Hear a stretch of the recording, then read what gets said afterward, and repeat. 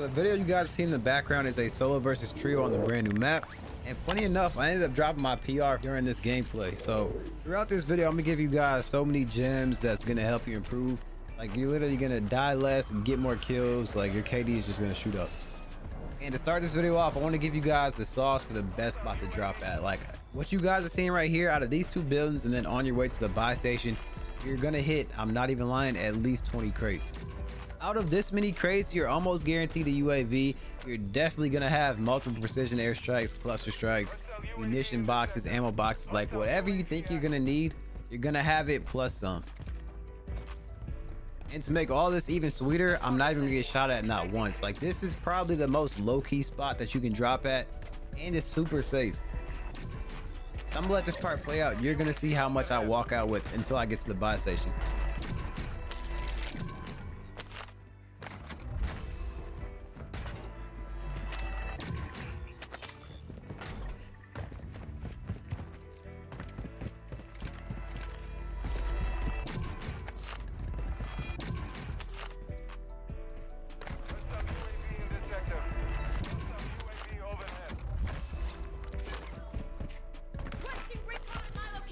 Copy that. UAV is on station.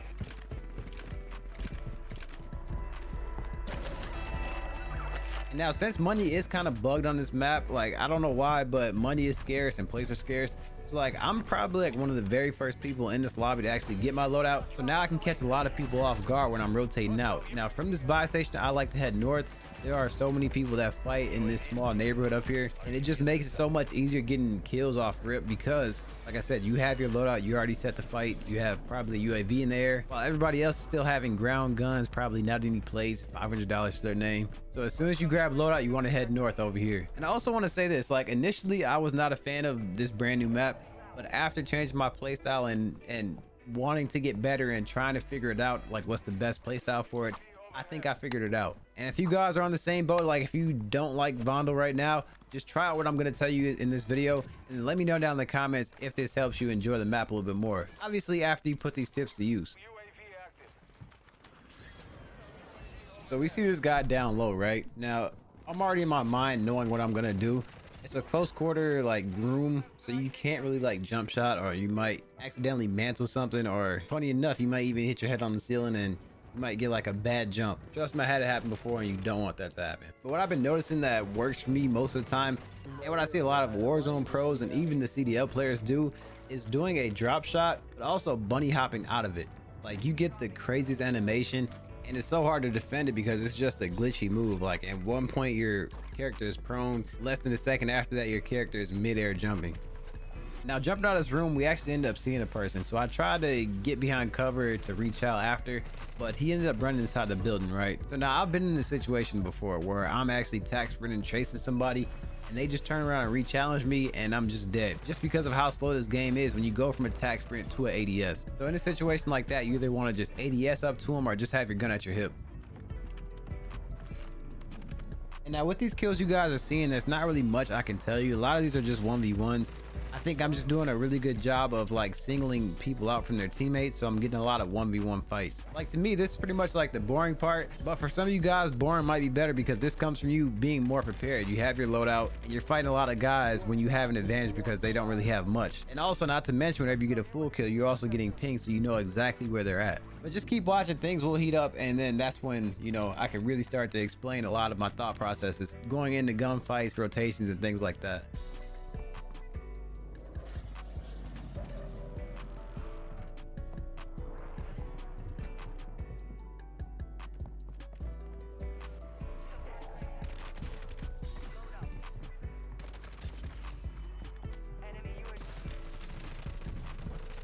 Someone gotta kill this guy. And I mean, you guys see the go-to move, drop shot, bunny hop. Every single time, especially on stairs, or if you're like walking through a doorway, I'm telling you guys right now, that works every single time. But I really want you guys to take notice of what I'm doing. You notice I'm never on the ground level fighting a team. I'm hardly ever getting any kills on the ground level unless I spawn there. Like, when you guys are playing this brand new map, just treat it like you're playing the floor is lava. You never want to go to the bottom floor. I'm telling you guys right now, if you keep that in mind right there, you're gonna have so much success on this map and getting more kills, dying less. your KD's just gonna shoot up. That has been the #1 thing I've noticed, and that has actually made me like this map a lot more than what I did before.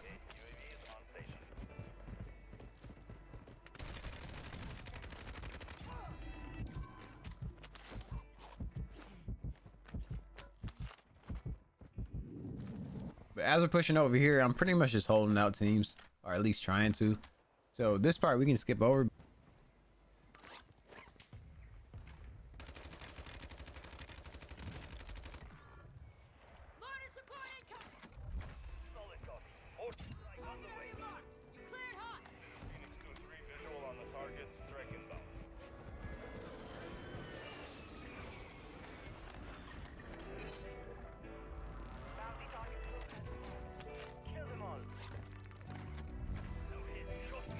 This guy scared the hell out of me.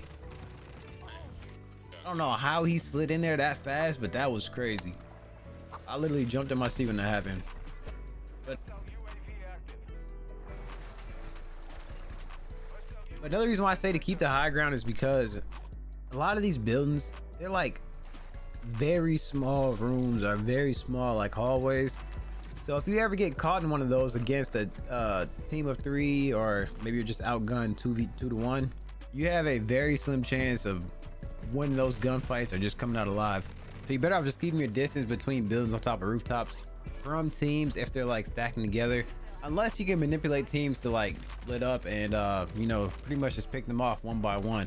Like you guys see in today's video, like that's my main thing, is like picking people off one by one, keeping high ground, and also keeping your distance. And then when it comes to this map, there's a few other tips that I want to share with you guys. Like I said, stay out of close quarter rooms, stay out of hallways if you can. I know obviously you have to take the stairs to go up top, but just be careful when you do that, and just try to be mindful of that, because it can get ugly quick. Like the amount of camping that's going on and stacking that's going on right now because of it being a brand new map is crazy. It's even worse than on Ashika Island, and that's pretty much like the secret sauce right there, and that's what you guys see in today's gameplay. Like I'm literally demonstrating all of this.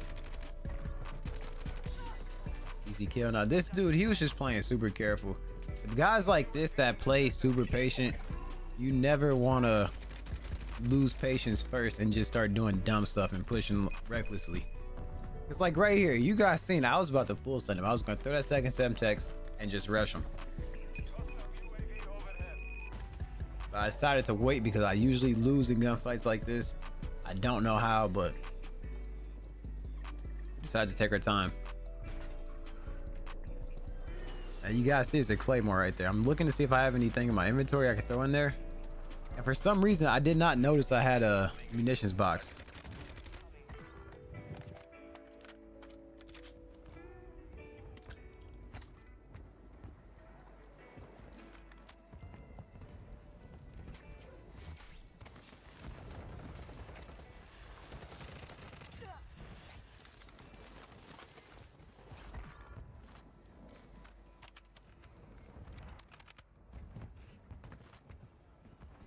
And now I seen that guy drop in over there, which is why I'm still focused over here. So I think what I do is just grab a UAV and get out of here, because I don't know if this is the same team that kept sniping at me and they're like full sending me all together.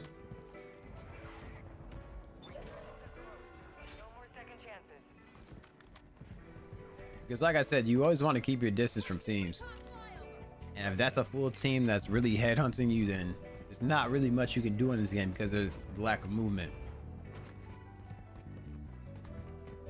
All right, now this is probably like my favorite part of the game, the end zone. Like this is when all the action happens. This is when you don't have to really rotate too much. Obviously you have to rotate a little bit and you have to be more mindful on your rotations, but you know, this is like where most of the action is at. And now for me, this is like a bird trying to find a tree to build their nest. Like you got to be very specific on what building you want and you know how you want it to be set up. So like for me, initially when I'm going to the last zone, I try to find the tallest point or like the tallest building in the zone that's preferably towards the edge of the gas. But now, you know, things can change. If you were to find a building like we're gonna find, you know, a little bit later on, you're gonna see why I changed buildings, and also, you know, the next zone appears. So it just made more sense to go with this building a little bit earlier than what I usually would. And you guys are gonna see why this building is just perfect and I'm about to rotate to. Or pretty much just sitting here until, you know, zone collapses, trying to get easy picks on people rotating in late. you know, just boosting up our kill count. And also another thing when you do this is like you can find like the weak links, like the weak teams who may not have like a full squad, or if they're like constantly getting pressured by another team or just other people in general. Like you can really start to see what team is really struggling and, you know, just capitalize off of it.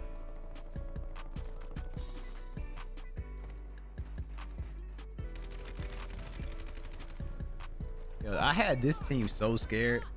So we ended up PAing to try to get a thirst, but it didn't work, and we ended up sticking somebody with that. And his teammates in the hallway or whatever room that was. So now that I know I have 2 down, I can full send this up the staircase. Not giving them time to plate up or anything like that. Look at this guy panicking trying to jump through the window. He even started meleeing it. Like, bro, what are you doing?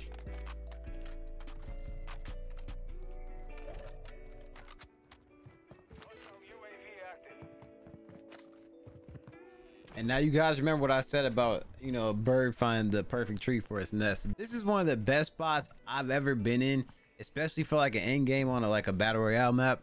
Because if you guys see, we have cover inside this main part of the building. We have a platform behind us if we need to fall back if we're getting pressured. And we also have a platform in front of us so we can get easy picks off third party and teams. And that's pretty much why I just camp here until we're forced to move out.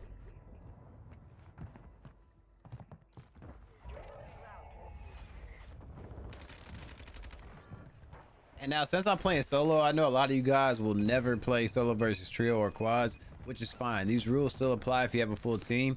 But since I'm playing solo, that means that I have to be more aware of making sure I'm watching my 6, as well as, you know, trying to get easy picks from in front of me. That's why I'm always getting a knock and I'm looking around for the next person, or I may, you know, get a kill and then run back to the gas to watch my back just in case anybody's flanking up.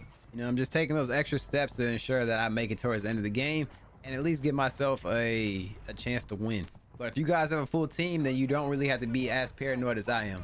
Or maybe you do. Maybe you guys just don't have teammates that actually have a brain, so you got to be the leader for everybody.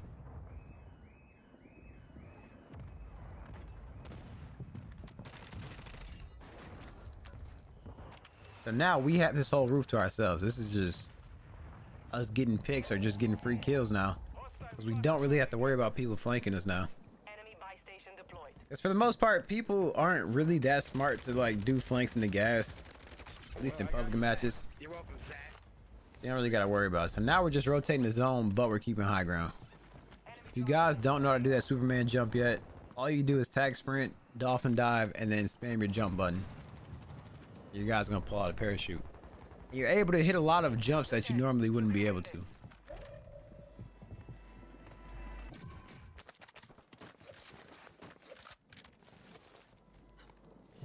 So we didn't get zone, but that's no problem. Ended up being a guy right here.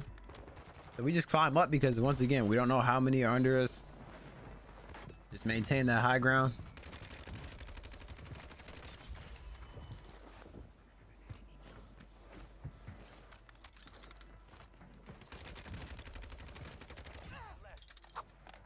And now since we have a gold gas, I wanted to wait out a little bit to let that team make their move or just rotate in.